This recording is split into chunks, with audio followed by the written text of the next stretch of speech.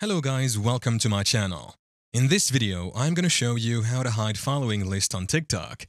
It is a fast and easy tutorial, so let's get into it. If you don't have it, you can open the App Store on your iOS device, search for TikTok in the search bar. Find the official TikTok app by ByteDance and click Get to download and install it for iOS users. For Google Play Store, so Android, open the Google Play Store on your Android device. Search for TikTok in the search bar. Find the official TikTok app and tap Install to download and install it. Let us open TikTok on a mobile device. After it has opened, this is the TikTok screen.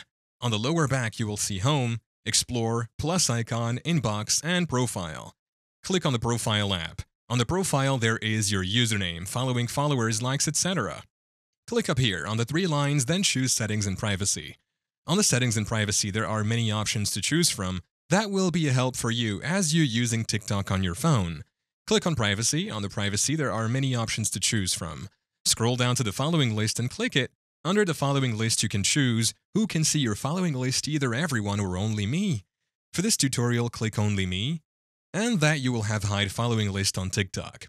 Thank you for watching. If this video was helpful, please leave a like and subscribe to my channel for more videos like this, and click on that notification bell to never